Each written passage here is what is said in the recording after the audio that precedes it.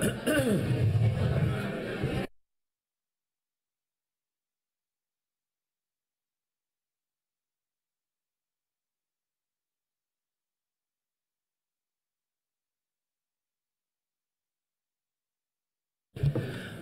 afternoon, everyone, and welcome to this regularly scheduled meeting of the Public Health, Environment, Civil Rights, and Engagement Committee. My name is Philippe Cunningham, council member for the 4th Ward and proud chair of this committee. With me at the dais are council members Cano, Schrader, Council Vice President Jenkins, and Vice Chair Gordon. That makes a quorum of this committee, and we can conduct business. I also want to welcome council member Palmisano. Thank you for being here. So, colleagues, on today's agenda, we have 4 items. The first 2 are public hearings, and items number 3 and 4 are consent. What we'll go ahead and do is we will complete the consent agenda so that we can get into the public hearing. So, did you want to speak to something? No. Oh, you were just excited. Okay. So we'll go ahead and get started with our consent agenda. So item number 3 is approving the council appointment of me to the Seat 9 Ward 4 2-year term for the Violence Prevention Steering Committee appointment. I will be abstaining from that vote for obvious reasons. And item number 4 is setting a public hearing for August 12th to consider passage of an ordinance amending Title 13, Chapter 267 of the Minneapolis Code of Ordinances relating to licenses and business regulations, amusements, adding and amending provisions related to places of adult entertainment. I will turn to my colleague, Councilmember Gordon, to move item number 3. I'm happy to move item number 3. I can move the entire consent agenda. Go ahead, yeah, go ahead. Yeah, move the consent agenda. All right. Councilmember Gordon has made a motion to approve the 2 items. Again, please let the record reflect that I am abstaining from item number 3. All those in favor, please signify by saying aye. Aye. Aye. Those opposed say aye, or say nay.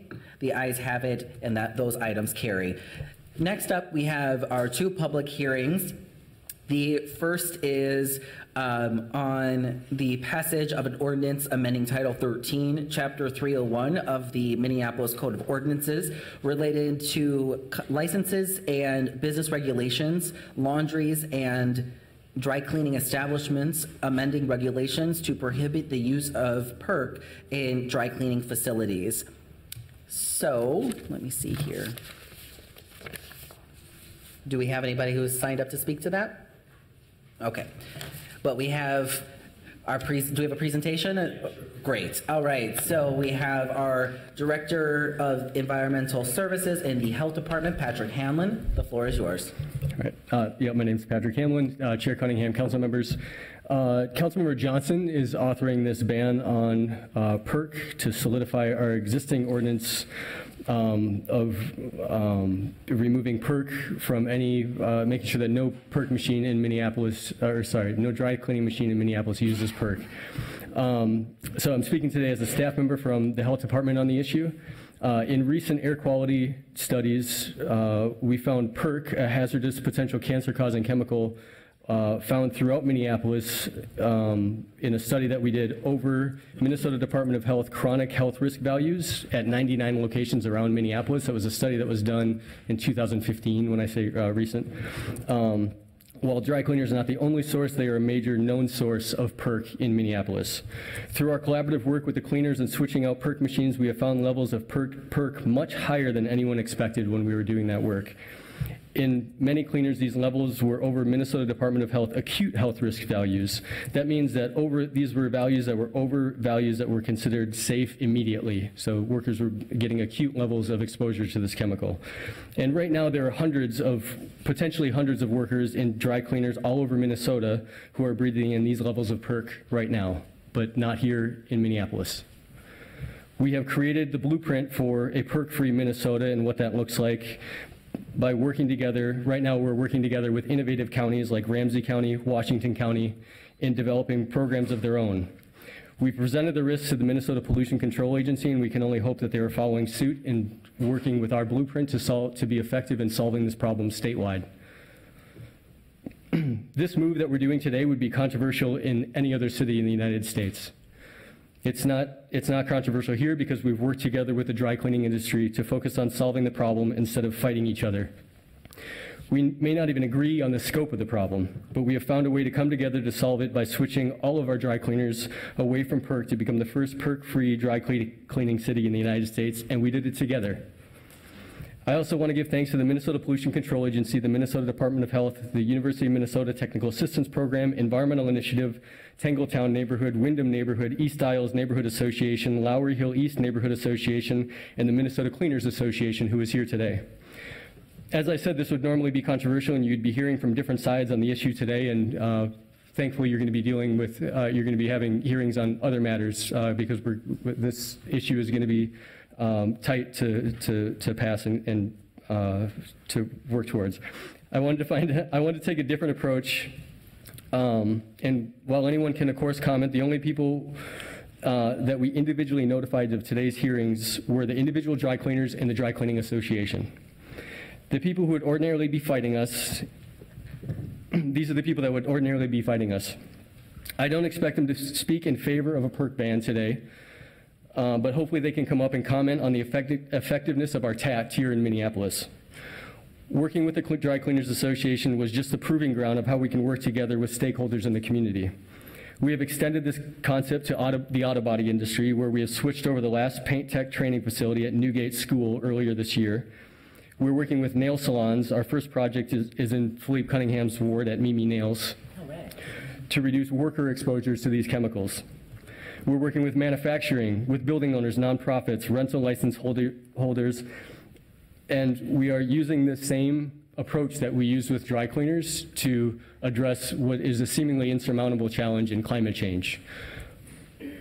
This is a recipe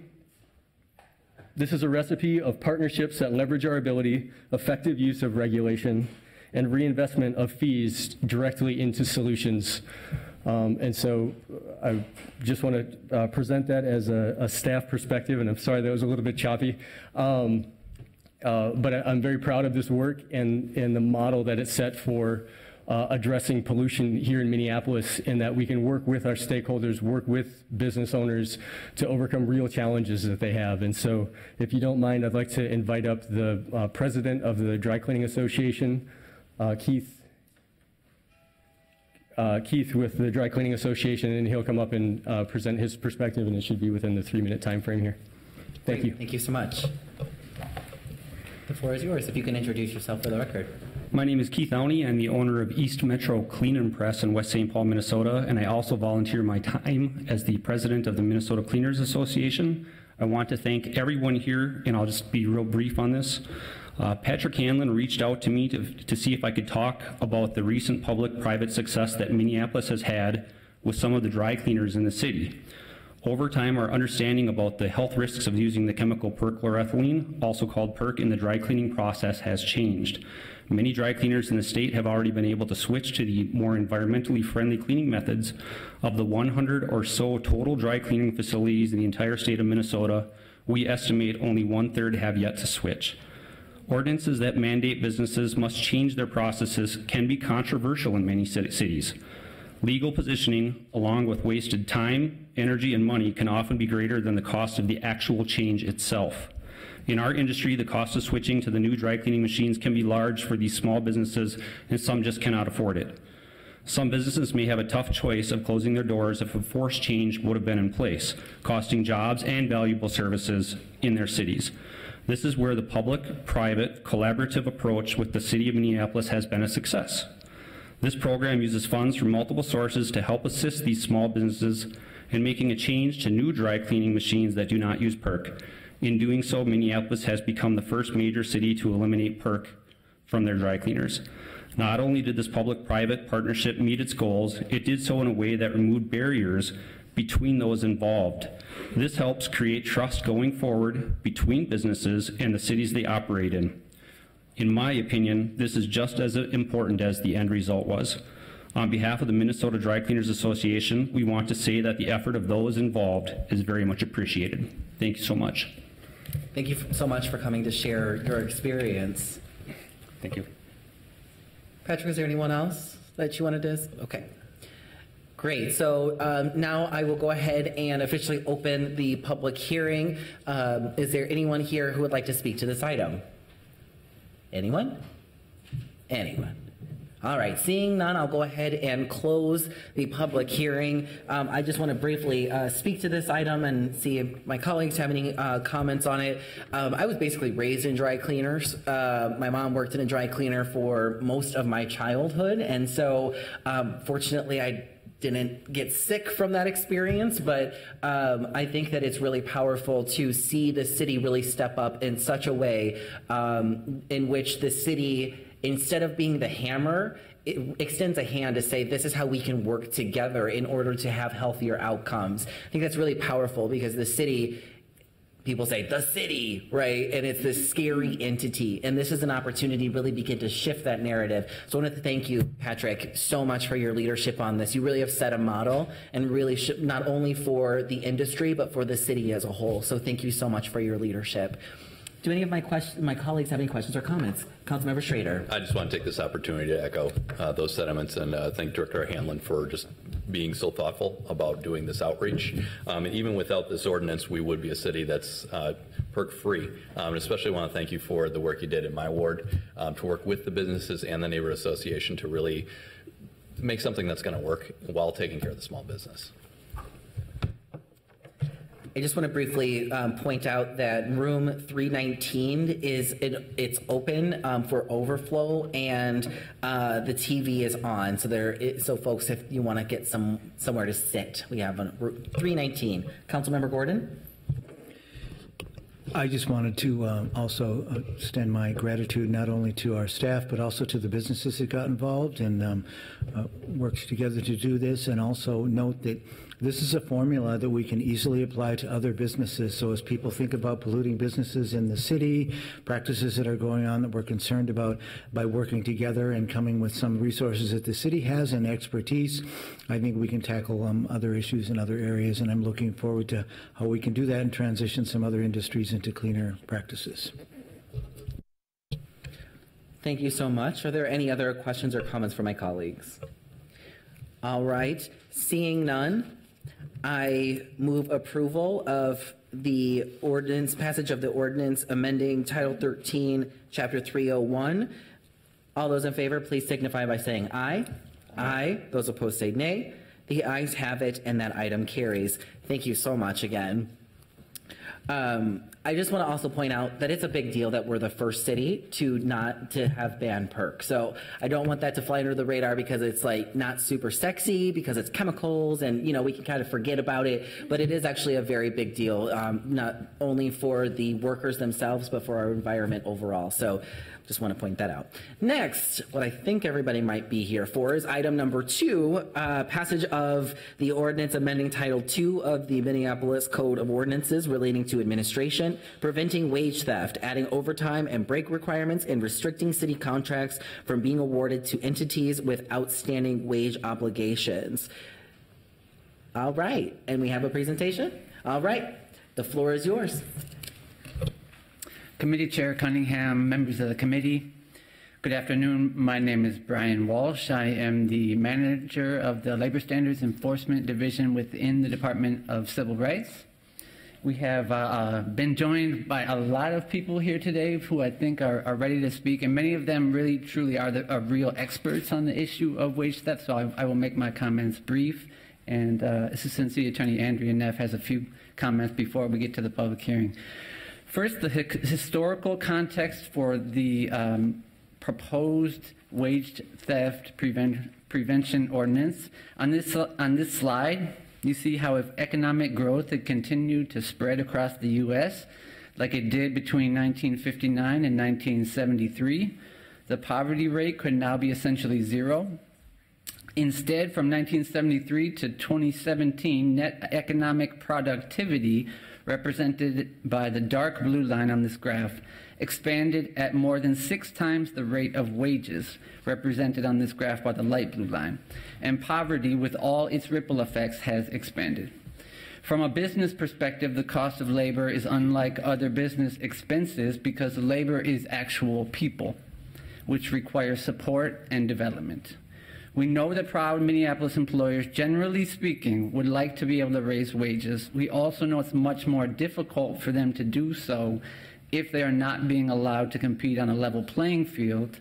In other words, if some employers are shortchanging workers to undercut competitors' prices, our entire community suffers. In response, after decades of state and federal inaction, the city has already passed powerful new labor standards, a Minneapolis municipal minimum wage and sick and safe time ordinance. At the time of minimum wage ordinance passage in 2017, 54% and 41% of Latinx and Black workers, respectively, across the city earned less than $15 an hour, compared to only 17% of their white counterparts. Similarly, 41% of all Minneapolis workers lacked access to sick leave. What a wage theft ordinance could help accomplish is ensure that real people actually receive the benefits that our laws now promise them. Following passage of the Sick and Safe Time Ordinance in 2016, the city formally created a diverse group of stakeholders called the Minneapolis Workplace Advisory Committee. It includes employees and communities, small employers, large employers, and organized labor. You see the current members listed on this slide. Importantly, the city's current minimum wage ordinance does not protect workers earning more than minimum wage. And contract law is often impossible or impractical for low-wage workers to enforce by themselves. We have heard from stakeholders, many of them listed on this slide, many of them here in the room behind me. We've heard from them over and over the last several years of outreach and engagement on this issue. We've heard at forums, through surveys, in reports, and at listening sessions that communities deserve and government has an obligation to provide at least a very basic access to justice. Similarly, businesses rightly expect to compete on a level playing field. In the Civil Rights Department, we hear about wage theft every day. There, unfortunately, is little we can currently do about it. The data on this slide helps put the size and scale of the problem of wage theft in perspective for you. It also illustrates how it affects everyone directly, especially in communities of color. A top priority, I'll note, for the entire city enterprise is rightly the growth and expansion of businesses owned by Black, Indigenous, and people of color.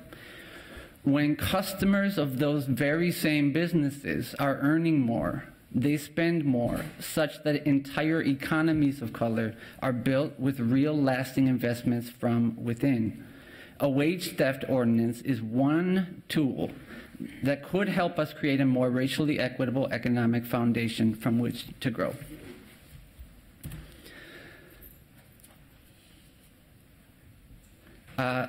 On this slide, we have some of the examples of what wage theft is. I think many of the comments today will help illustrate that further.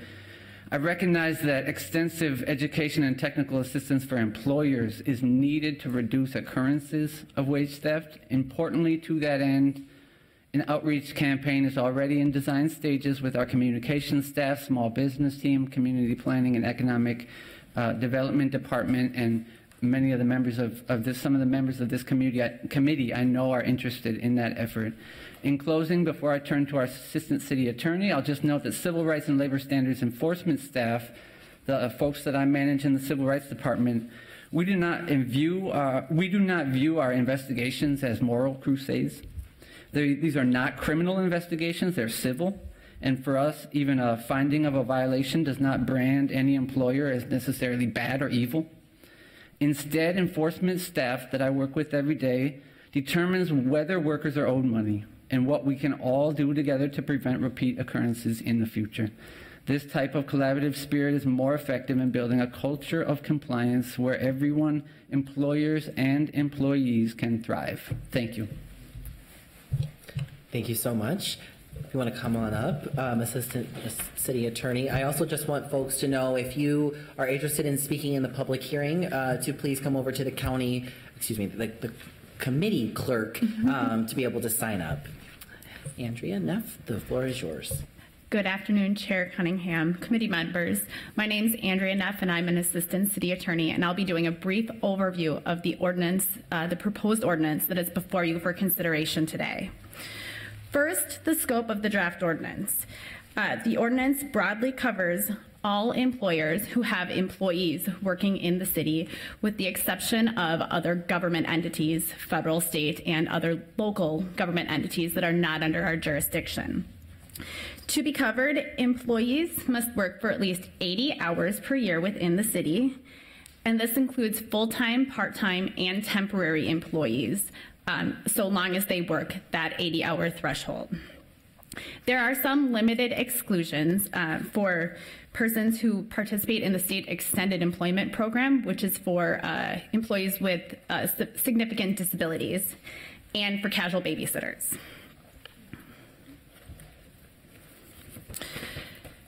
The ordinance draft prohibits wage theft.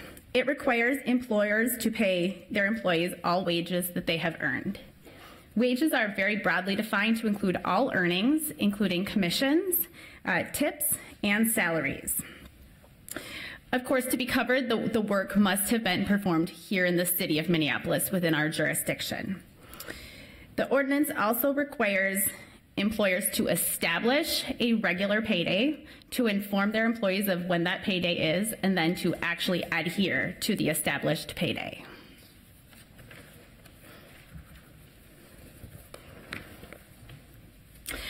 As you know, the state of Minnesota recently enacted a wage theft law at the state level.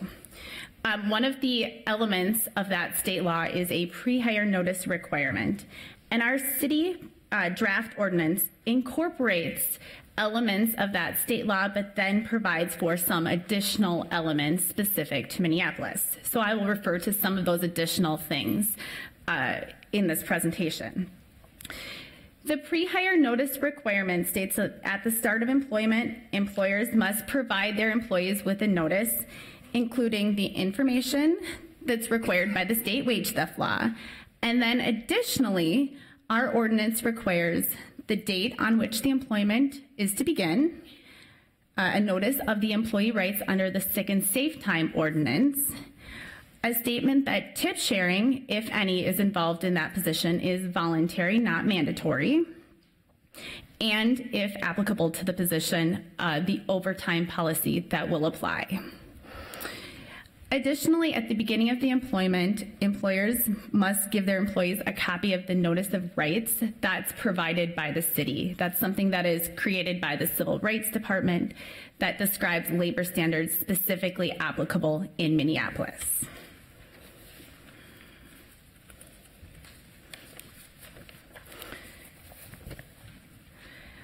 When employees are provided with the pre-hire notice, they must be given a copy of that information, and the pre-hire notices must be signed by the employees to ensure that they've received it. Additionally, when employers wish to change the information in the notice, which obviously will happen from time to time, that information needs to be provided to the employees in writing before the change goes into effect. And additionally, employees are required to sign to show that they have received the notice of the changes. For current employees must also receive pre-hire notices when this law goes into effect, unless they have already received all of the same information that would be contained in the pre-hire notice, in which case they're not required to be provided with that information a second time. But anyone who has not received that information must be provided with the notice. I would notice that these last two items, that the employee must sign the notice of changes and the current employee provision, are additional elements over what the state law requires.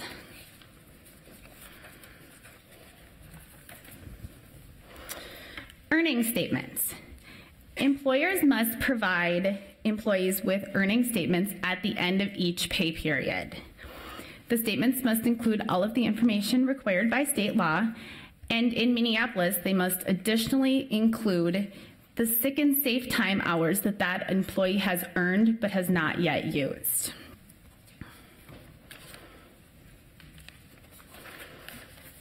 There are notice and record keeping requirements in our draft ordinance. First, regarding the notice poster, the city will publish a notice of rights under the ordinance in all languages spoken by at least 5% of the workforce. That is something that is created by our Civil Rights Department. And then employers are required to post those notices within their workplaces. The notice has to be posted in English and also in any language spoken by at least 5% of the workers. I would note that the notice poster requirement as to wage theft is different from state law, which the state currently does not have a wage theft notice poster. So this is an additional protection for employees being posted in Minneapolis workplaces. With regard to records, employers must maintain records demonstrating compliance, including the pre-hire notice, changes to it, and employee signatures on each of those.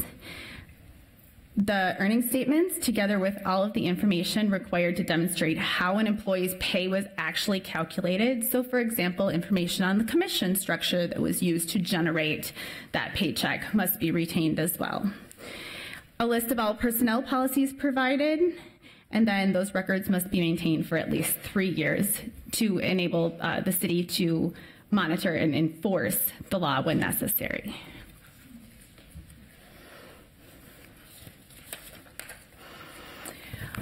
Overtime and break requirements are included in the draft ordinance in front of you. Although these requirements are not being incorporated into the article that will cover wage theft, they will be incorporated into the minimum wage ordinance, which is a more suitable place for those particular provisions.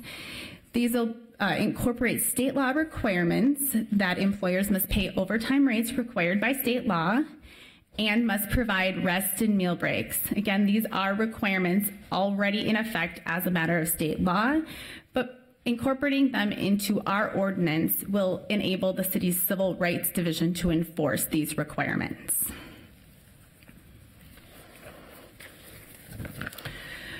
Retaliation against employees who assert their rights under the wage theft ordinance is prohibited. It is unlawful to interfere with, restrain, or deny the exercise of any right protected by this ordinance. An employee can establish retaliation if the employee shows that the exercise of rights was a motivating factor in an adverse employment action taken against that employee, even if also other factors were also present. And finally, there is a rebuttable presumption of retaliation if an employer within 90 days of an employee's exercise of rights materially changes the employee's terms or conditions of the employment. Of course, an employer can always rebut that by clear and convincing evidence of a different reason for the adverse action against the employee. This third bullet point, the rebuttable presumption, is an additional element that is not found in the current state law. Enforcement and remedies. This ordinance will be enforced by the Civil Rights Department. Suspected violations must be reported to the department within 2 years of the violation or 3 years if the violation was willful in order to be investigated. The enforcement process that will be followed is very similar to the process our Civil Rights Department has already been following for the past couple years, enforcing our sick and safe time and minimum wage ordinances. And since that has been very successful, we have incorporated the process very much by reference, and it'll be very similar.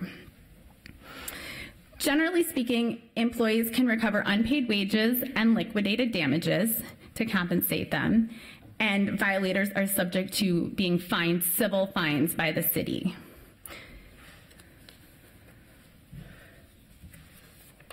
This is a list of remedies and remedies that are available.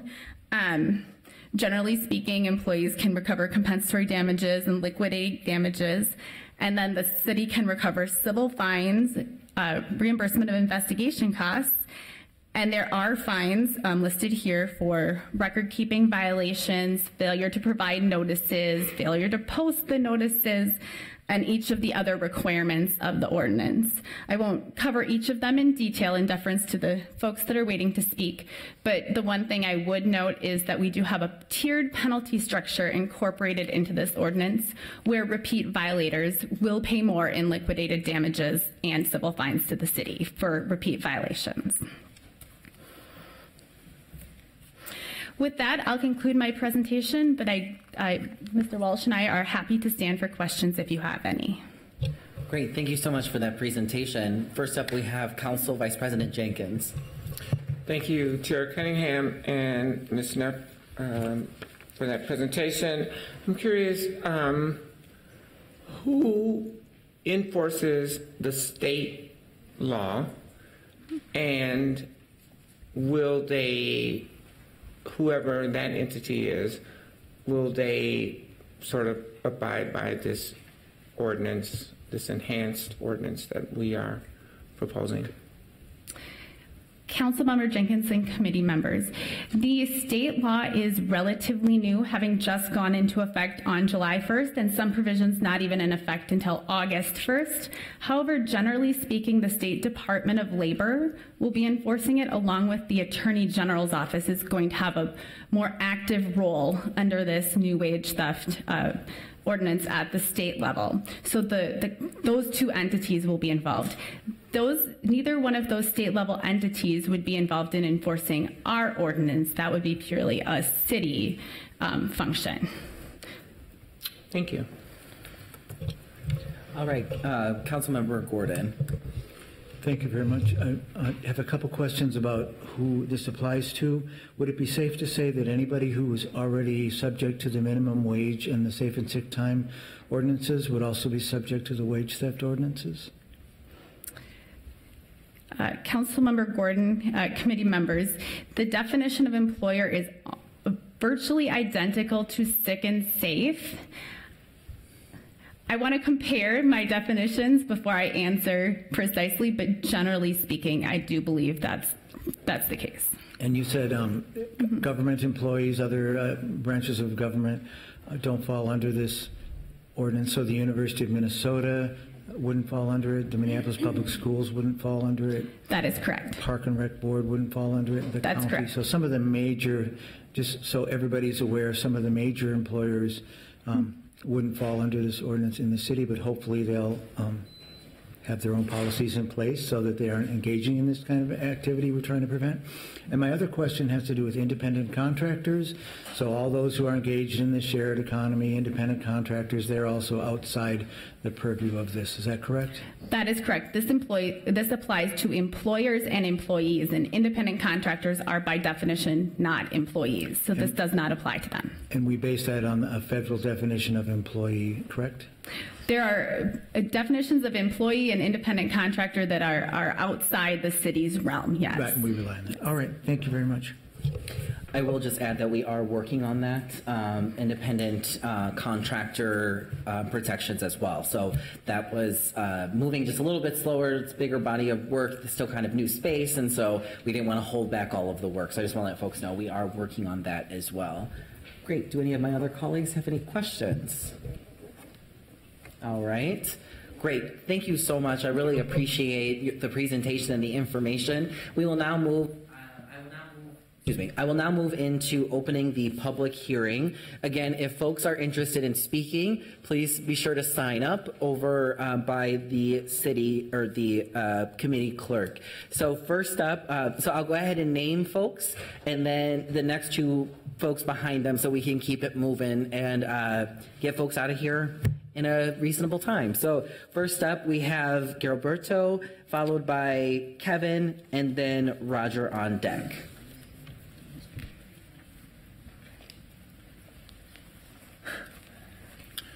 Hello, my name is Israel Aranda. I'm with Setu and I will be interpreting. Hola, mi nombre es Gilberto. Formo parte del grupo de personas víctimas de pago. So my name is Gilberto and I'm part of a group of people who have been victims of wage theft. within the construction industry here in the Twin Cities. Trabajé un tiempo para una persona por 5 meses, me quedo debiendo $12,000. So I worked for a person, his name was Umana Construction, person's name was Edgardo Umana, and I was working for him for about 5 months and never got paid, and the total wages was over $10,000. Y pues le pediría de la manera más atenta al consejero municipal que siguieran apoyando a CETUL y a sus trabajadores para que no siguiera pasando este tipo de abusos a nosotros y otras personas que trabajamos. And so my ask today from city council members and everyone here is that we continue to work with CETUL, an organization that supports workers, and to support workers so that this kind of wage theft can't continue in the city of Minneapolis. Gracias. Thank you. Thank you. Next up is Kevin, followed by Roger and Abel on deck. Is Kevin Morse here? Yes. Yes, come on up. Then we go followed by Roger Bratch and Abel Garcia. Well, my name is Kevin Morse, and I'm an activist for the labor movement. I've been a union member for over 50 years, now retired, but still active.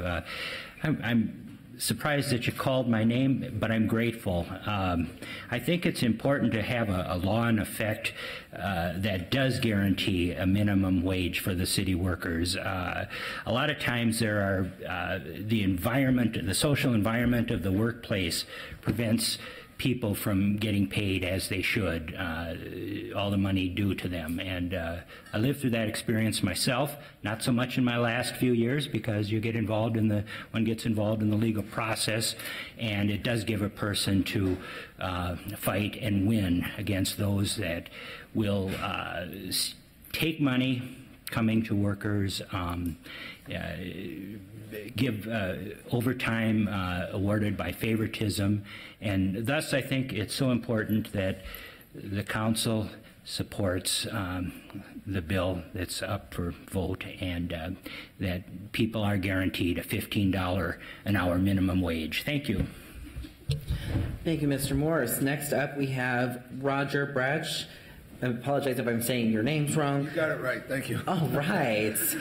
Followed by Abel Garcia and then Maya Bradford. Okay.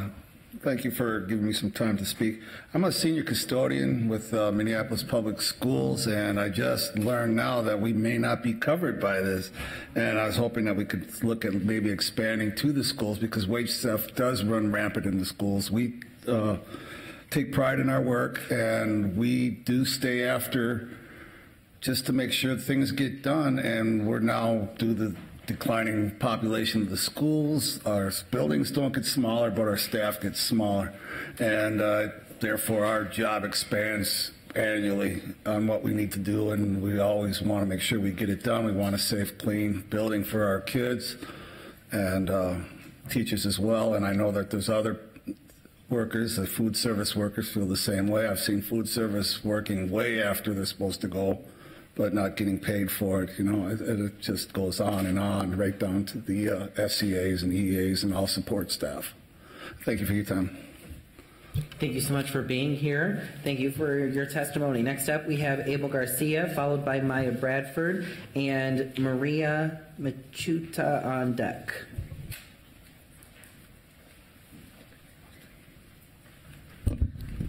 Hi, good afternoon. My name is Carla, and I'm representing Florida Drywall. We are a union contractor, and I'm glad to be here and speak and name, other contractors. So I'm glad we're having these, kind of events and conversations where we can expound our difficult situation that we are confronting. For the industrial market in construction, we are being a union. We are glad to have competitive wage for our employees, but also we are losing because these other contractors in the markets, they are not offering good pay for the employees, and they are taking the jobs. A union company is paying workers' comp, is paying benefits, is paying good benefits for their employees, but we are not having support because these other contracts in the market, they are paying in cash, they are not paying taxes. So we're asking to take actions about that so small companies like Frida Tribal, minority companies, they can keep growing. Hi, good morning. Good afternoon. My name is Edward Garcia. So I'm from Rochester. So my company number is Remote in the L. So tomorrow I will sign with the union because I'm same with my friend Frida. She said, I mean, the market is really hard for us, for minority. And then so I come for support the tax fraud because there's some people, they don't pay us in the time. And then so we cannot pay the guys too. Yeah, that's the point. And then so they affect me, they affect my company, they affect my my community too, because we need to pay the taxes. So tomorrow we gotta side with the union because I want to pay the right thing to my guys because those guys, they get the best life for their own families. Yeah, so that's why. So tomorrow we will sign with the union because I want no criminal no more. I don't want like the people they see me like, hey, what's going on with you, man? Yeah, so okay, so thank you so much. Great, thank you. Congratulations on the union. Next up, we have Maya Bradford, followed by Maria Machuta, and then Humberto Mesili. Sorry. Hello, my name is Maya. I'm a Restaurant Opportunity Center member, and I worked in Minneapolis restaurants for about 3 years. I think this wage theft law is really important. One of my experiences with wage theft was when I was working at night shift as a cashier, and my manager didn't have the key to lock my till. At the end of my shift, when my manager counted the till, he claimed that $50 was missing, and he said that means I will lose my job and the money will come out of my paycheck. I always would be extra careful when working with the till, and I never had any issues before with any other managers, so that just didn't sound right to me.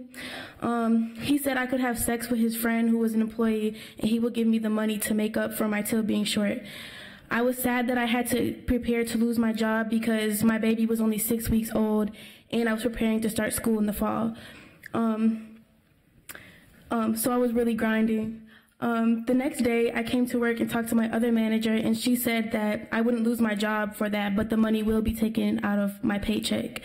I was disappointed because the manager didn't lock my till, and there were so many other employees working. And I knew I didn't steal any money.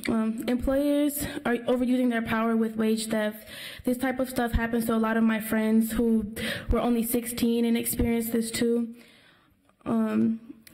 This law will really reduce the opportunity for employers to take advantage of their employees, and I hope this law expands to every city. Thank you. Thank you so much for sharing your story. Next up, we have Maria, followed by Humberto, and then Kevin Kendrick.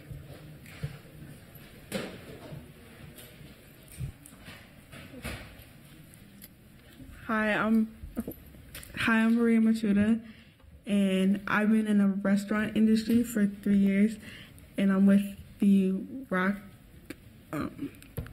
Center. I support the work with the ordinance for wage theft. Thank you. Thank you so much, Maria. Next up, we have Humberto, followed by Kevin, and then John Sandhall.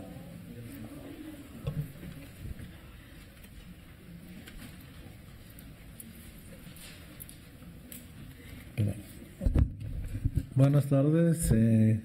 No hablo mucho inglés, es que con el permiso de ustedes le voy a pedir a mi compañero que me haga el favor de interpretar. Hello, good afternoon. I don't speak much English, so I'm going to ask my my friend here, me, to interpret for me.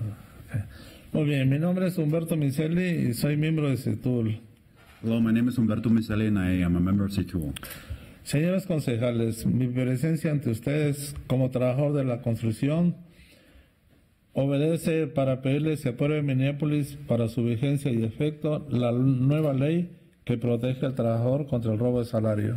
So, City Council members, I'm asking today that you approve the new Minneapolis wage theft ordinance and that will protect workers against wage theft.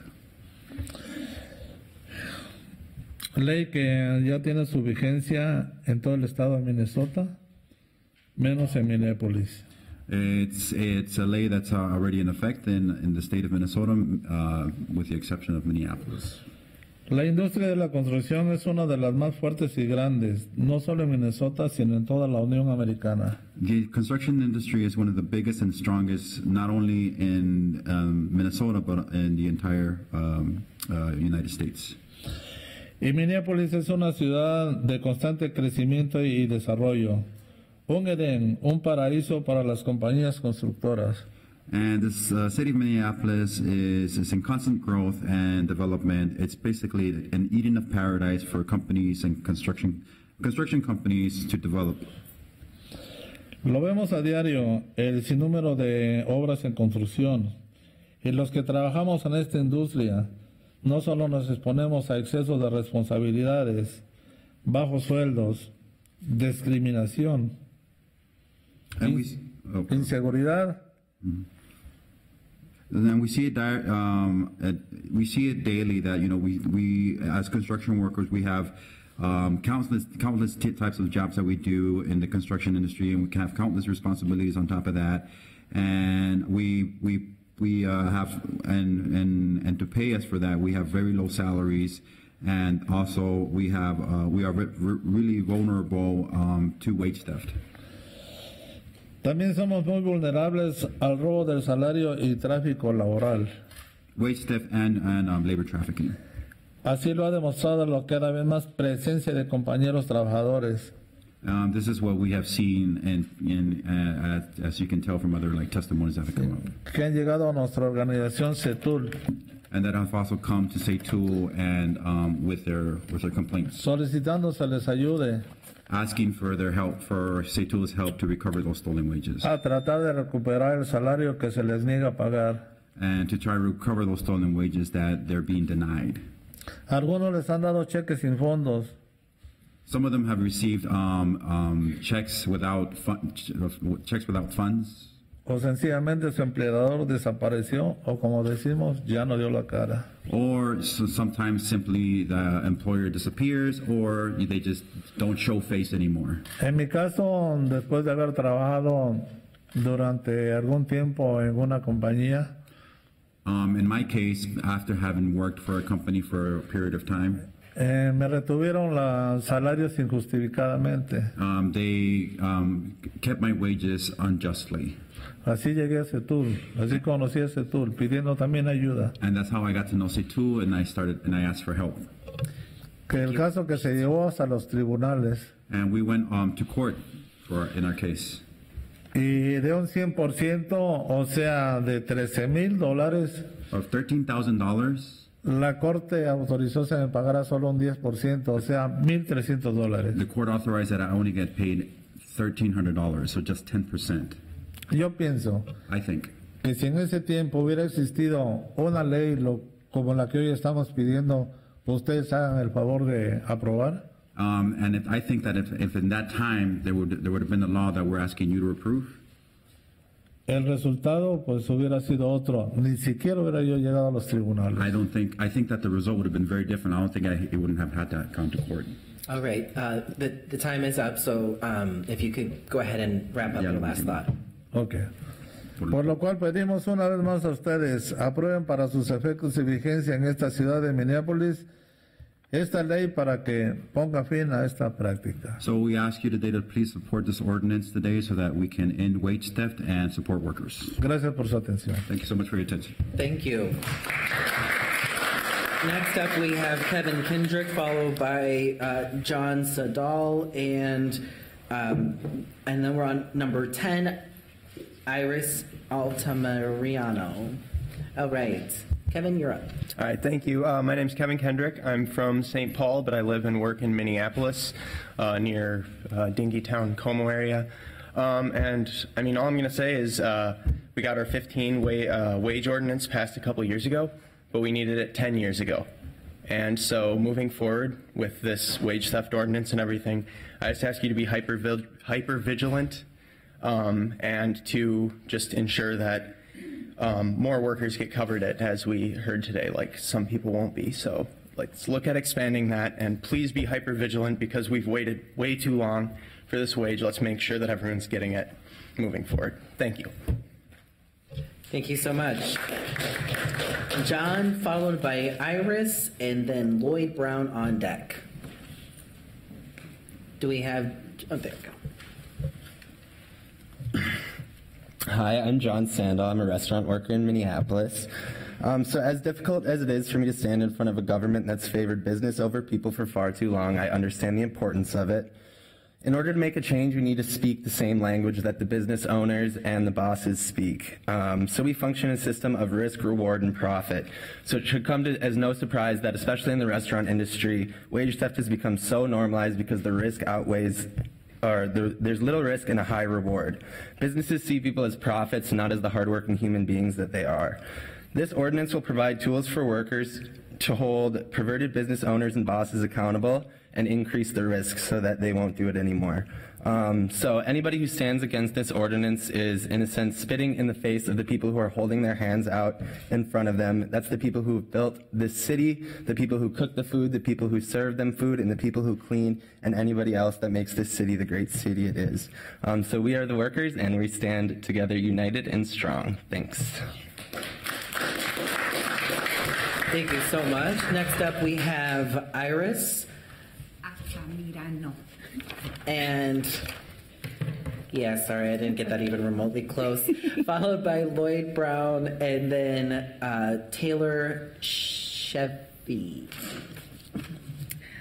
Hello, committee members. My name is Iris Iris Altamirano, and I'm the president of SEIU Local 26.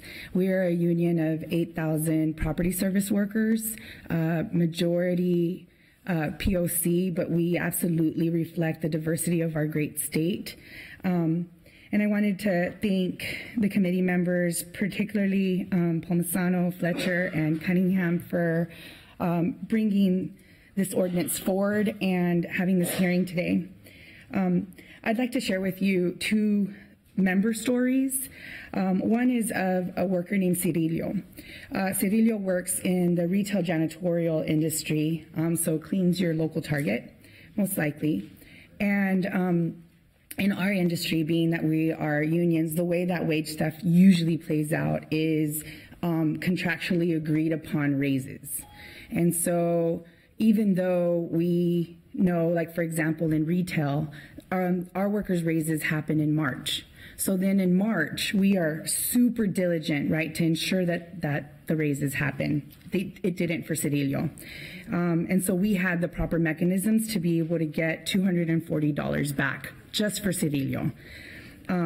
For Don Cook, who is a U.S.-born worker, and I share that mostly because we know by design which workers are the most vulnerable and the ones that are most taken advantage of.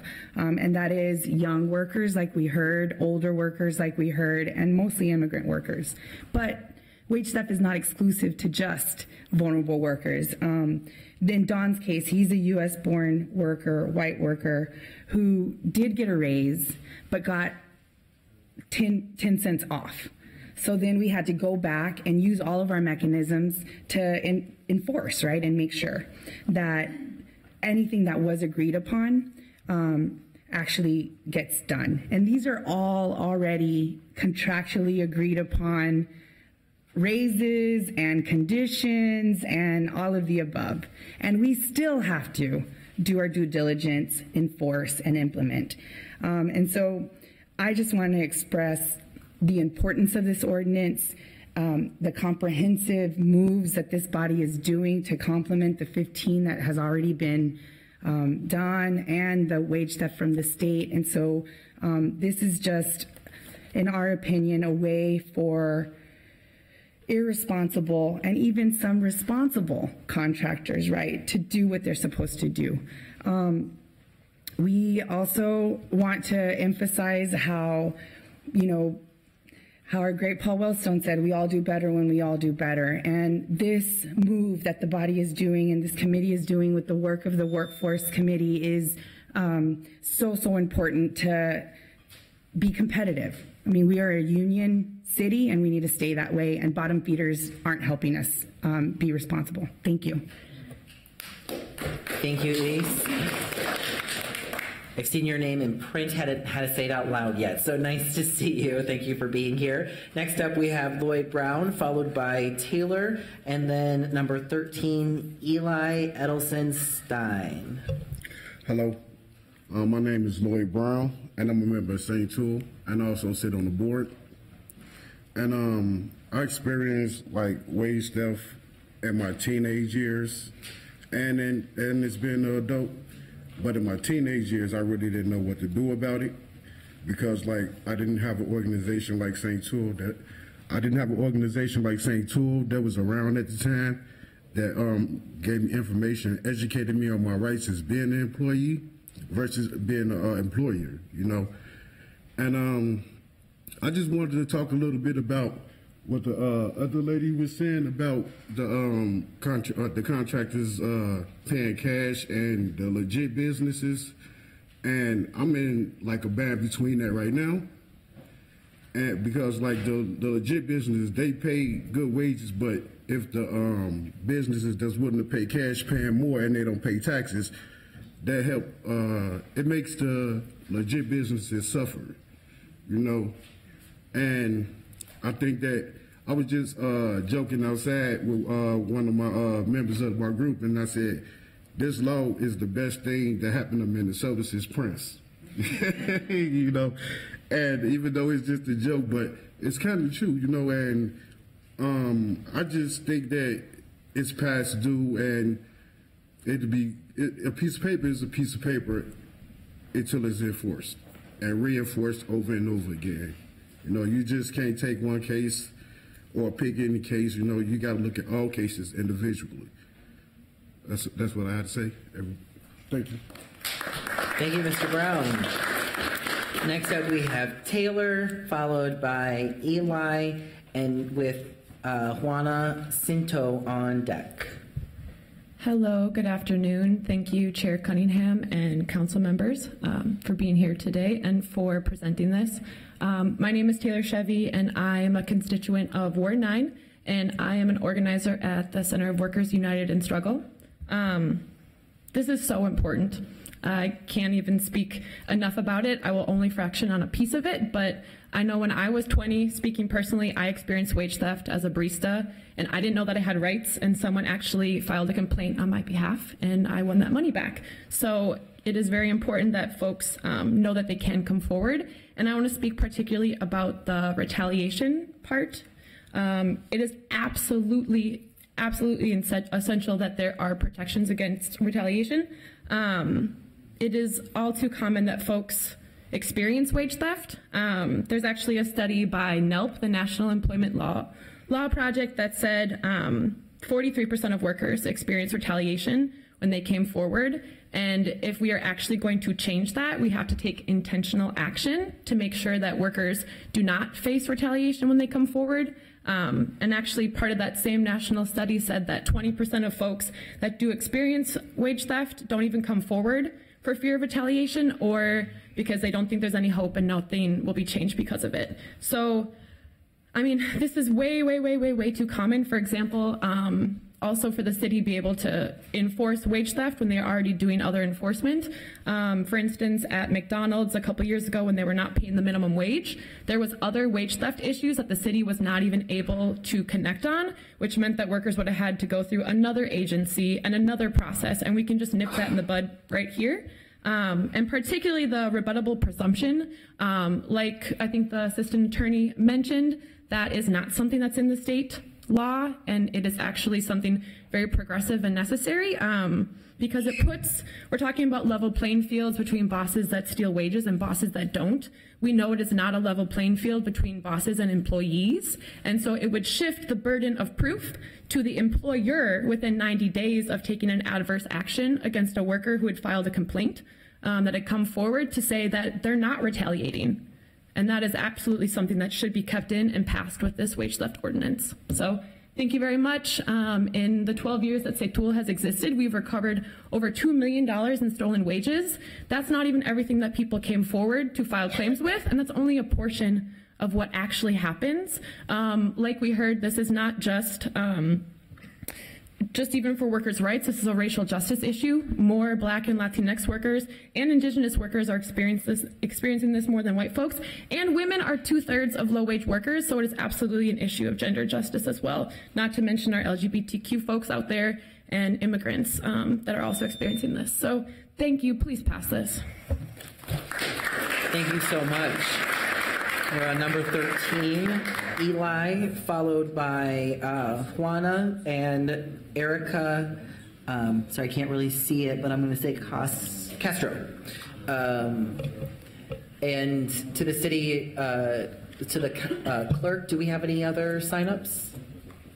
Okay, great. Floor is yours. Hi, council members. Thank you. My name is Eli Edelson-Stein. I live in Ward 10. I've been a restaurant worker in the Twin Cities for the last 12 years, and I'm an organizer with the Restaurant Opportunity Center of Minnesota. In 12 years of working in the industry, I've seen that slide that Brian had put up, the list of every type of wage theft happening. And in talking to our workers in the field, many of whom who couldn't be here today, this is a form of business that's been systematized in our industry. And I think that Maya's story really strikes me because wage theft isn't just about wages, it's about power. And folks often know or get the feeling that wages are being stolen, and they don't stand up because they're afraid, right? Because we know how much power a boss holds over us. Because if it's missing 10 cents an hour or no job at all, we know that's an easy equation, right? So I think being really mindful about these retaliation pieces, the things that you're adding to the enforcement that's already getting stronger is important, but also knowing that this is only one step and that enforcement is a huge issue about this, right? And going out and being proactive about that.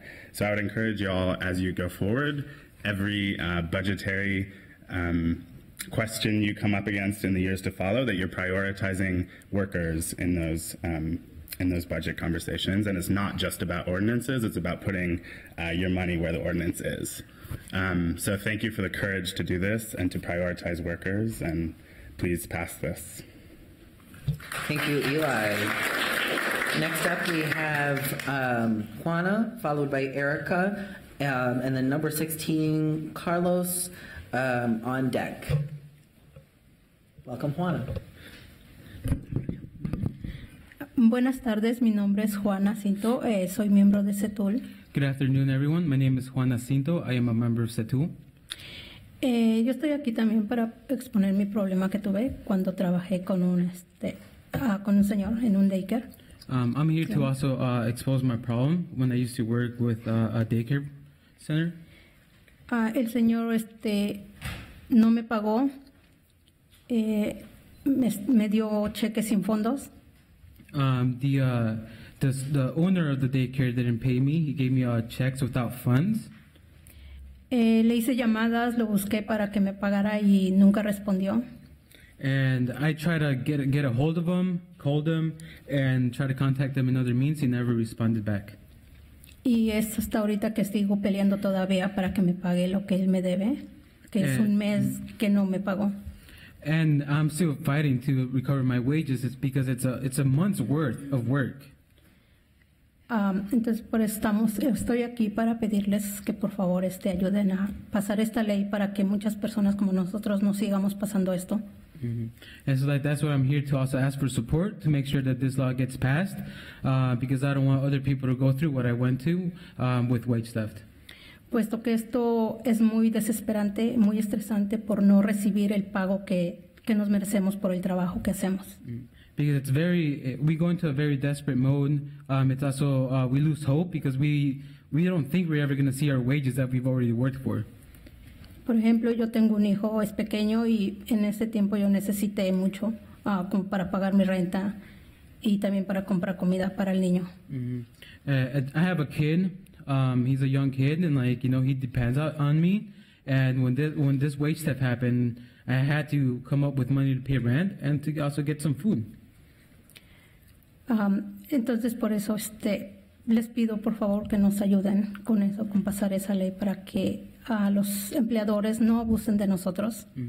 And that's why I'm here to again ask for the support so that we can get this passed and so that employers stop abusing workers.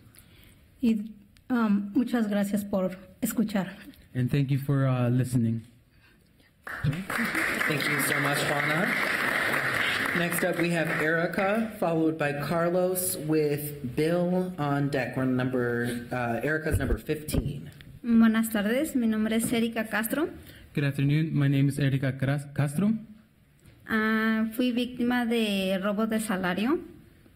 I was a wage theft victim as well. El motivo que fue, yo en ese tiempo tenían que pagarme, que era un día, y no me llegó ni mi cheque ni mi dinero.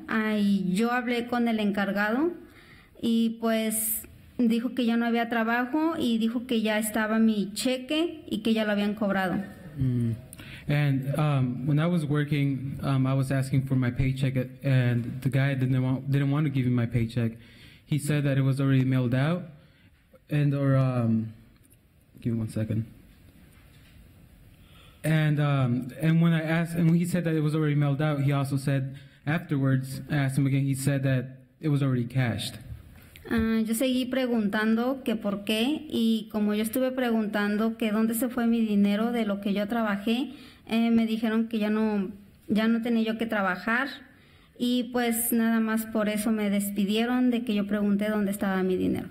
Yeah, and so what this led up to was that I was asking continuously for my paycheck, and instead of them being like, "Here, here's your pay," they fired me because I kept on asking and asking, and they just said, "We don't have no more work for you." Y pues eso es lo que pasamos nosotros como trabajadores, y queremos saber si tenemos tenemos que tener confianza para los demás trabajos también. And so this keeps on happening, and we need to have laws that are going to affect workers, because we need to have hope when we start a new job. Pues eso es todo, y esperemos que nos ayuden para pasar la ley para los derechos de nosotros, los trabajadores. And that's it, and I hope that you all support this law to get it passed and support workers against wage theft. Gracias. Thank you so much, Erika. Next up, we have Carlos, followed by Bill, and then Israel Arando on deck. Oh, welcome, Carlos. Yeah, I was just waiting. The reason I'm testifying too is because I'm an organizer for against wage theft. And I've worked with a lot of people who are going through this problem, and it's not fair for them to pay these consequences when they get their wages stolen, because it's not their fault. Who really ends up losing is them and their family, and they get really undervalued. Just think about it. I'm pretty sure you're all getting good salaries. If you didn't get paid, how's that really going to affect your livelihood, right? And the process that we have now to recover wages is very long, and it's not really supporting those who are really vulnerable to wage theft. We oftentimes have to go to conciliation court, and that itself is also a big process. Recently, 2 weeks ago, we came here with 3 wage theft cases, and we had to fight them off at conciliation court. But the owner, or the person that owes the wages, didn't appear. So he can easily still wash his hands off from wage theft and still leave a worker or an employee with anguish of their system in place, but I still have to wait in the hopes of recovering my wages. And the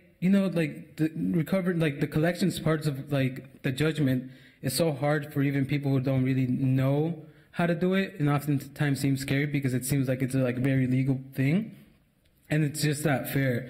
And I just hope that we can really pass this law where it's going to really flip the script of like employers who are committing wage theft to pay those consequences, because I think we are all tired for us low wage workers to like be getting treated like this and like be put in harsh conditions, and every day we have to even face harsh conditions to like our lives. And then like if we get like in a car accident or anything, where are we gonna get the money from, you know? Kind of situations like that. And yeah, like, you know, employers just have the guts to like do whatever they want. And it's really, I'm also like just wanting to flip the script of like employers thinking that they're above the law, or that they're above ordinance or city laws that are not going to affect them just because they're a small employer or big employer, or if their name is recognized in the community. Just for that reason, they will commit wage theft. And because they feel protected from like the community that should be protecting the workers, not the employers. And I'm not saying like go against every employer, I'm just saying go against the employers who are committing wage theft and flip the script and make them pay consequences. So that's it. Thank you, Carlos. Next up, we have Bill, followed by Israel Arando, and number 19, Sean Broom. Do we have Bill? Lofke? Nope. Okay. Next up, we have Israel Arando, followed by Sean Broom, and number 20, Juan Herrera. Do we have Israel? All right. Then next up, we have Sean Broom, followed by Juan Herrera, and number 21, Raymond. Good afternoon, and thank you, Mr. Chair, council members. Thank you for giving me the opportunity to speak to all of you today. I want to start by emphasizing that the position of the Minneapolis Regional Chamber is that wage theft is an abomination. It is wrong to steal what has been earned by others. We wanted to take a moment to acknowledge that we supported the state's recently passed wage theft law. It's the strongest in the country. And I want to thank the authors of this ordinance and the members of this committee for their outreach and their willingness to listen to the concerns of the business community. It's appreciated. But the Chamber and our members do want to take a second to share 3 items that we think could make this ordinance work better for businesses and employees in Minneapolis.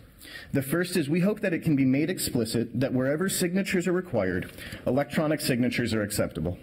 Secondly, we ask that penalties applied under this ordinance are not cumulative with state penalties, and we would urge you to consider creating a penalty structure that reflects the burdens on small business owners. Finally, we ask the City of Minneapolis to make its regulatory requirements match the state's to the fullest extent possible. We understand that there are extra requirements that will have to be accommodated, sick and safe time on pay stubs, for example. But the state law has yet to be implemented fully because of the limited time for education and outreach by the Department of Labor. The regulatory increment created by the City of Minneapolis is one that it must educate about, and one that it must enforce. Given the limitations to both the city and the state's ability to educate and engage with business owners, could a stronger partnership with the state be used to educate and enforce the existing wage theft law? And would that be the best use of taxpayer resources? We simply ask that wherever record-keeping, compliance, and employee notice are required, that they match state law as closely as possible.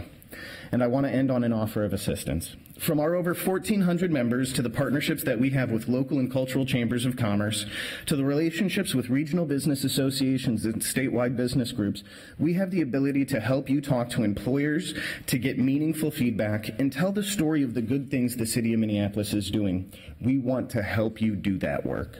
Finally, thank you again for giving me an opportunity to speak, and a special thank you to the authors for advancing this important work. Have a wonderful afternoon.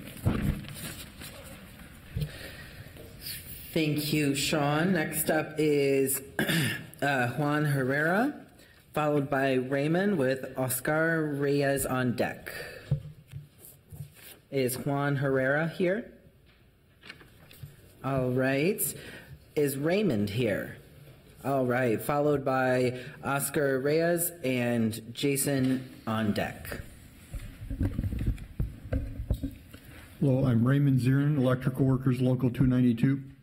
And before I was a union member, I was a victim of wage theft as well. I'm here to speak in favor of the wage theft ordinance. It wasn't, this was, when I was a victim, it was back in 1996. And it was rectified through a process that I had no knowledge of, but it was through an audit that this wage theft was caught, and I got paid my back wages. And every time we go to work, we're creating prosperity. Workers create prosperity. Workers should get that prosperity in return. It should come back to them, and it should have a positive effect on everybody's community. So once again, I speak in favor of this ordinance. Thank you very much. Thank you so much. Next up is Oscar Reyes, and then last on the list we have Jason. Thank you. My name is Oscar Reyes. Thank you to all the councilors. First of all, I want to thank everybody for supporting and trying to pass this law. I used to be an employee, and I didn't get this right, and I'm so happy to get in support. And it's kind of weird because I'm an owner of a restaurant, and this is a very good thing for us to be disciplined and to fill out more documents and to get more knowledge about doing the things right, for not be wasting time on just receiving a letter from these organizations. And some people, well, in my case, I've been learning so much. I've been living in the United States for almost 23 years and being on a restaurant for that long with my family. I'm the third generation. When I received this issue by one organization that it's around here, right after I read the letter, it took me a few minutes to make a phone call back. I made an appointment with them. I brought all documents that they needed to see. People that didn't bring anything, and I was a little upset at that point because I think that these organizations need to be in action, but I suggest to listen more carefully to employees, because sometimes they don't tell the truth. They just feel that they have a lot of support and they start making things up. But this is a good experience that I had, because I brought all those documents from this person and they didn't have any to show. Okay, I was a little upset and I said, okay, we can reschedule it. So the second time, they didn't show up. And I feel good. I feel good about it. And that's why I'm trying to, well, not trying, but I support this law to be passed, because it's good for us to know that everybody's doing the things right. I'm a little concerned about this law to be, I'm a little worried because there are a lot of people are going to be taking advantage on the sick days that has to be paid. And we're going to be struggling because it takes, now that I'm putting up my new restaurant, we have to work as employees. We have to work as employees, and special dates, people are going to be taking advantage of just calling, say I'm sick. And we have, it seems for me, I feel like we're going to be like changing employees by the time, because I don't know, I don't think it's something right, but I hope we can work, everything we can work together as employers and as employee. But I just, excuse me. Thank you. The time is about up, so if you yes. wrap up your last just to try to listen to, I don't know how they can do this, but sometimes people are just putting some more words. But that's basically I'm happy to pass this, and I'm supporting as well this law. Thank you very much for listening.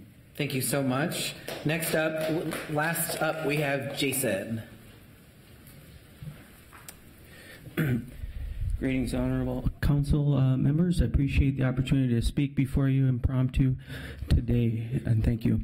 My name is Jason. I consider myself a gentleman, and I try and represent what the Lord God Almighty wants, which is to do justice, love kindness, and walk humbly before the Lord. And that I've observed this issue of wages from a distance.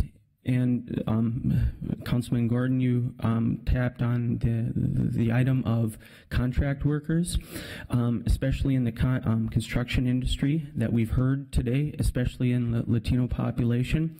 They may not have a real strong, assertive voice, and they need us to be a voice to the voiceless. And so the operative word, while in many cases it is clear between employees and independent contractors, there is a dispute in the marketplace, something called misclassification. And it has to do with independent workers that are told they're independent contractors, but they're treated as employees. It's been a 10-year lawsuit in the transportation industry, 9 and 10-figure lawsuits, but on a local, more personal level in construction, where most all the workers are independent contractors. They're dictated where they have to go and what they have to do and what they're paid, and perhaps they may work for bosses that work for bosses, and so they may not get the actual representation and strength that they need, and in a sense may usurp a certain amount of promised wages, as we've heard. So I just wanted to call to light that quick item with regard to independent contractors and misclassification, and that I believe, for what little I know about the law and regulation, that if you're treated like an employee but on paper you're an independent contractor, you might be entitled to the wage protection that a worker would as well. So thank you for the opportunity to speak here and be heard for those that may not know that. Thank you very much. I appreciate that, folks. Thank you so much. I also just want to thank the organizations that are here to be a megaphone for folks. I think sometimes we think of various communities as being helpless, and I think that organizations are really being able to push back on that narrative. Is there anyone else signed up? All right, is there anyone else wishing to speak to this item? Anyone? Anyone? All right, seeing no further folks to speak to this item, I will go ahead and close the public hearing. I will also move approval of the passage of ordinance amending Title II of the Minneapolis Code of Ordinances relating to administration, preventing wage theft, adding overtime and break requirements, and restricting city contracts from being awarded to entities with outstanding wage obligations. I will see if there are any questions or comments from my colleagues. Welcome, Councilmember Fletcher. We'll let you kick it off. Thank you, Chair Cunningham, and thanks to everyone who testified. I think it really demonstrates the importance of the work that we're doing, the number of stories that we hear, and the number of people who came out to show their support. So I'm thrilled to be part of this work and want to really appreciate all of my colleagues who've spent time digging into this and also showing their support. And particularly want to shout out the Workplace Advisory Committee and the work that went in. This was really generated by a collaboration with a whole lot of people, including labor advocates and business owners and large business representatives, working together with our Civil Rights Department to really come up with something pretty extraordinary. And they kind of gave us the roadmap, and we took it up and followed it. But I want to just really recognize that a lot of people were involved in generating this idea and driving this forward, and both our Civil Rights Department and our City Attorney's Office did terrific work getting us to where we are. As people noted, the independent contractor piece of this is going to move separately and a little bit later, but we're continuing to work on that. And I'm very enthusiastic to see this happen. So, wanted to also recognize our allies at the Department of Labor, who we had terrific meeting with to really talk about how it is going to work for us to collaborate and to not duplicate efforts, but to make sure that what we're doing is really building on the strength of both organizations and making sure that enforcement and protection is shared broadly, and that we can use the strengths of both the state and the city to protect workers in Minneapolis. So thanks, everybody. Thank you, Councilmember Fletcher. We'll come to Council Vice President Jenkins, and we'll bounce over to Palmisano. Thank you, Chair Cunningham. I will be supporting this ordinance today, and I want to thank my colleagues, yourself and Council Members Palmisano and Fletcher, for bringing this work forward at a time in our nation when the very core of our democracy is being attacked. I think it's really important for us, every opportunity we can, to stand up and support workers. It has been stated earlier that workers create prosperity, and certainly they do, but prosperity for who? And so we need to ensure that people are being fairly compensated for their labor, and really uphold the rights of workers. So I'm happy to support this ordinance today. Thank you, Council Vice President. Council Member Palmisano. Thank you, Mr. Chair. Thank you for inviting us to be with you as we listen through the public hearing. I want to appreciate the work that we've done together and with stakeholders around this issue, the Workplace Advisory Committee, and especially a thank you to Brian Walsh and Andrea Naif for their hard work on this. We continue to hear the stories of workers in so many different industries, and that's hard to come up and to a microphone and share a very personal story with the fear of retaliation, with your life stories. And I want to say thank you for adding your voice to this work. We've spent a lot of time making sure that this is tenable to our thriving business community as well, which you will hear as we introduce some important amendments here shortly. So I just want to appreciate that. Business was included and will continue to be included in the conversation at different levels.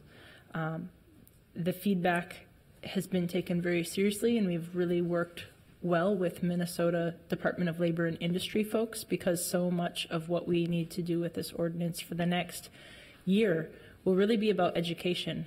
A lot of employers think, oh, wage theft, that's not something that I do, and they stop working. They put the new compliance work from the state aside, and we really need to show the importance of this as a compliance tool and something that every employer in the state needs to pay attention to the state version of it. And it seems timely to do these small changes in concert with importing the state law so that we can be part of that effort and work together with the state on this initiative. So thank you for letting me add my 2 cents. And thank you both to you and Councilmember Fletcher for your leadership on this work. Councilmember Gordon. Thank you very much. I also want to thank my colleagues for bringing this forward and carrying this forward, and also the Workplace Advisory Committee and everybody who got involved and showed up today. This has been powerful and really important. Also, as the old guy up here, I also want to tip my hat to the former council members last term and their staff and others who worked and built this, and also the previous mayor. We had a Working Families agenda, and this was listed on there. It's been exciting seeing us tick things off: safe and sick time, minimum wage, wage theft. All we have left is fair scheduling, and then we'll have accomplished what we set out to accomplish, I don't know, almost 8 years ago now. So this is great. This is a great day. Of course, I'm concerned about the new economy, the shared economy, the independent contractors, and misclassification of workers. I also did want to call out the fact that this won't relate to the public employees, the school district and those things. So we want to hold those organizations in the county and the University of Minnesota accountable for getting on board. But still, this is a day we're celebrating, and delighted to see this coming forward. Thank you. Are there any other questions, comments from my colleagues? Well, I'll go ahead and speak now to this. I am so grateful to be a part of this work. As probably many of you have heard me say a few times now, this work is really personal for me. I was raised in a household where my mother, who is actually here, hey Mom, she experienced a lot of barriers to employment and experienced a lot of low-wage jobs. So like I mentioned earlier, working in dry cleaners as well as being a hotel cleaner, and she experienced a lot of wage theft throughout my childhood. And we were able to maintain some financial stability within our household because my dad was in a union for almost 40 years. So that was how we were able to maintain stability. But had he not been in the union, had it just been, for example, me and my mom, my life would have looked very different as a result. And so this work is very personal because I feel like it's my obligation, because of the fact that I was able to be where I am today, that it's now my moral obligation to make sure that other children and families don't go through similar experiences. It's heartbreaking to watch your parents work so hard and then see them not be able to get paid fairly for the work that they did, knowing that they work hard, that they're brilliant. As a child, that was very hard to watch. And so, so I'm hoping to be able to help other kids and their parents as well. When we have an administration that is so aggressively attacking and targeting the most downtrodden in our country, whether that be Latinx, whether it be Black folks, whether that be American Indians, it is our responsibility to protect our neighbors. And again, this is something that I feel so honored to be able to do as a council member on the local level, that we get to step up and say, not here. And as we saw the new campaign, not on our watch. And that is on multiple levels. So I'm grateful for everyone who came and had the vulnerability to speak their truth to power, naming why this work is so important.